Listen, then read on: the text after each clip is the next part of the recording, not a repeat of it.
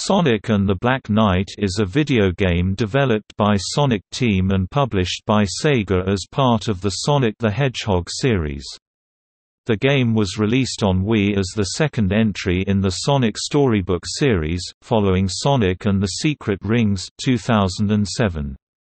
Set in the world of King Arthur, the game combines Sonic's trademark speed with a new sword fighting system, utilizing the Wii Remote's motion sensing functionality. Sonic and the Black Knight received mixed reviews from critics, with most praise going towards its graphics, presentation and abundance of bonus content, whilst criticism was directed towards the game's controls, swordplay mechanics and multiplayer aspect.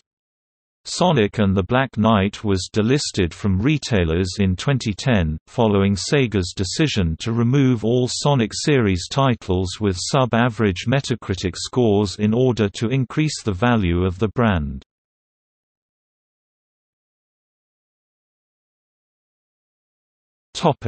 Gameplay. Gameplay differs from traditional games in the Sonic series by mixing in the new element of swordplay with the traditional Sonic platforming and speed. Swordplay is implemented through the Wii Remote. Gameplay is heavily inspired from Sonic and the Secret Rings, with many of the same abilities and restrictions shared exclusively between the two games. Unlike other 3D Sonic games, Sonic cannot turn around, and is funneled into a set path automatically, only able to strafe left and right, move and backflip in reverse, or keep running forward. Unlike Sonic and the Secret Rings, however, Sonic's movement is controlled with the analog stick, making forward and backward movement more streamlined. The stages feature townspeople that cheer the player on, and some that Sonic can interact with. These actions and the player's deeds will be judged at the end of each stage, updating his Knight ranking accordingly. By interacting with these characters, the player may do a quick time button input.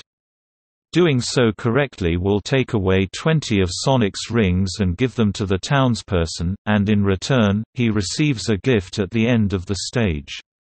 In some stages, it is required to give a specific amount of rings to townspeople before reaching the goal. In stages where this is not required, the townsperson will reward Sonic with an item. There are 242 items in the game, some of which can be gained by opening treasure chests in the stages.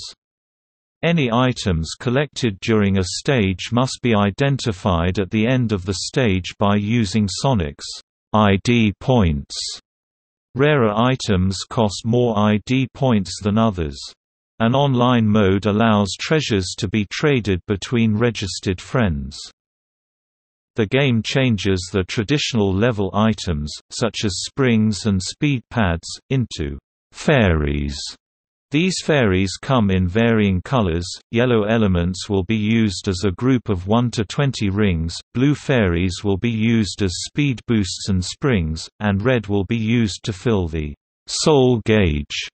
This gauge is filled by defeating enemies and collecting red fairies, and is used to unleash a powerful lock-on attack, Soul Surge.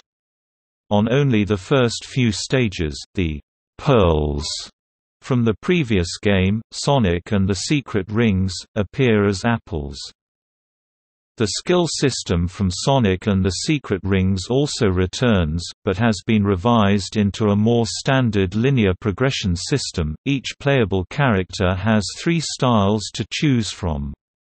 At first, only the balanced Knight style is available, but later, Cavalier and Paladin styles are unlocked. They deal with the aspects of speed and power, respectively. As levels are completed, the player gains a number of followers that is used as experience, and as the number of followers goes up, the number of skills the player has in a certain style are permanently increased. The styles of characters besides Sonic are not increased, rather, their swords' abilities and skills are enhanced. Once the Knight's Quest Part of the story is reached. Sir Gawain, Knuckles the Echidna, Sir Lancelot, Shadow the Hedgehog, and Sir Percival, Blaze the Cat, will be playable from that point on. Each has their own characteristics. For instance, Knuckles wields dual swords that double as boomerangs and has the ability to glide. Blaze can surround herself with fire and use more lunge attacks than Sonic, and Shadow can use chaos powers. In story mode, they can use different swords than their own swords, unlike Sonic, who can only wield Caliburn. Up to 4 players can play in the game's multiplayer, choosing between one of 12 characters to partake in a number of different kinds of battles. Characters include Sonic, Lancelot, Shadow, Gawain, Knuckles, Percival, Blaze, Blacksmith, Tails, Lady of the Lake, Amy Rose, Galahad, Silver the Hedgehog, Lamorak, Jet the Hawk, regular Shadow, regular Knuckles, regular Blaze and King Arthur.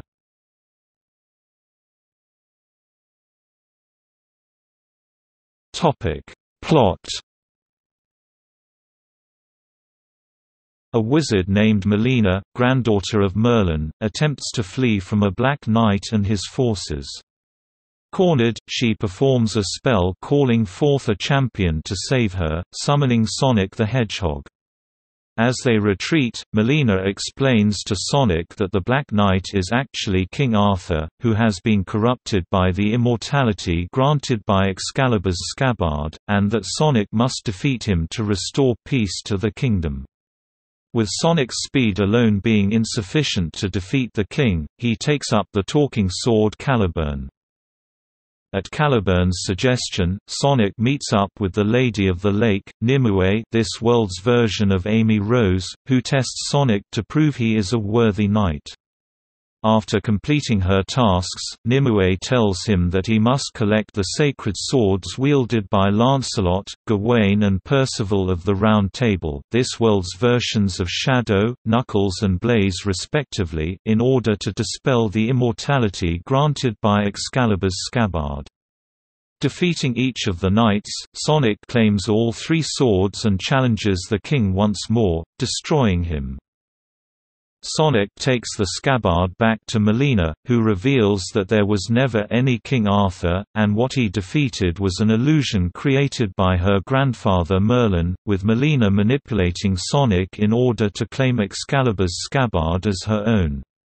Melina plans to use its power to make the kingdom changeless and eternal in hopes of averting the kingdom's fate from the legends.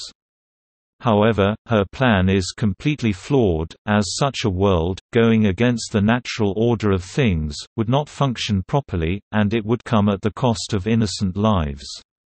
She summons the underworld directly into the kingdom, creating the Dark Hollow and forcing Sonic and the knights to flee. Nimue explains that the sacred swords can be used to form a barrier to prevent the Dark Hollow's spread, so Sonic and the knights split up and journey to the kingdom's corners to form the barrier, but it proves to be too weak and the hollow continues to grow. Sonic enters the Dark Hollow himself to confront Melina, who has now become the Dark Queen, but she proves too powerful, destroying Caliburn and badly injuring Sonic. Seeing Sonic's continued resolve to stop the witch, Nimue and the knights give Sonic the power of the sacred swords to restore Caliburn, now revealed to be the true Excalibur, and Sonic transforms into an armored super form called Excalibur Sonic. He defeats Melina, destroying the Dark Hollow. After the battle, Sonic tells Melina that, while everything has an end, people should live their lives to the fullest until that day comes. With King Arthur revealed as an illusion, the Knights of the Round Table prepare to disband, but Caliburn reminds them that he is the one who chooses the true king, now revealed to be Sonic. In a post-credits cutscene, Sonic returns to his world and tells Amy about his adventures, but she believes it to be an excuse for missing their planned date. The game ends in a similar manner to Sonic and the Secret Rings, with the title of the book King Arthur and the Knights of the Round Table changing to Sonic and the Black Knight.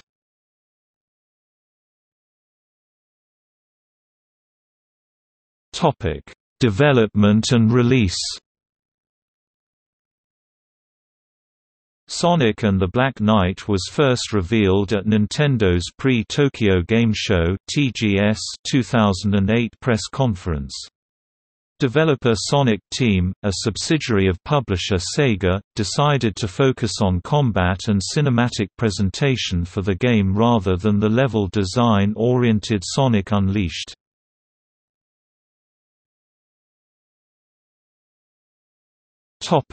Music.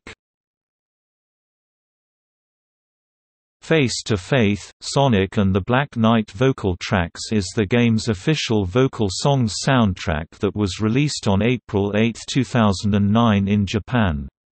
It features 5 vocal tracks that were featured in the game, with Seven Rings in Hand – Fairy Tales in Trance – by Bentley Jones and With Me – Massive Power Mix – by Crush 40 as brand new bonus tracks created especially for the album. Tales of Knighthood, Sonic and the Black Knight original soundtracks is the game's original soundtrack. It was released by Wave Music Entertainment in Japan on April 8, 2009.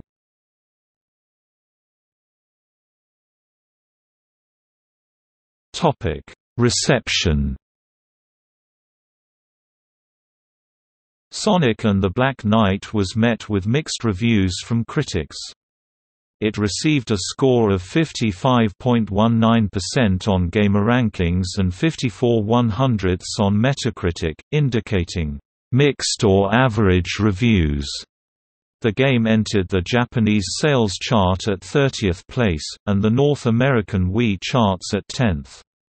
It was delisted in 2010, following on from Sega's decision to remove all Sonic titles with mixed Metacritic scores from retail stores in order to increase the value of the brand after positive reviews for Sonic the Hedgehog 4, Episode 1 and Sonic Colors. IGN's Matt Casamassina praised the game's visuals and the overall presentation, but went on to state that the gameplay was broken and cited the controls as unresponsive. GameDaily criticized the repetitive combat, easy missions and limited controls keep it from greatness, but acknowledged its attractive presentation, decent combat and bonus content. Chris Scullion from the UK's official Nintendo magazine praised the game's visuals and soundtrack, but criticised the swordplay mechanics and multiplayer element. GameSpot's Carolyn Petty noted that, while the sword is useful slashing through enemies, there is a noticeable delay from the time swinging the Wii Remote and the time Sonic actually swings. Notes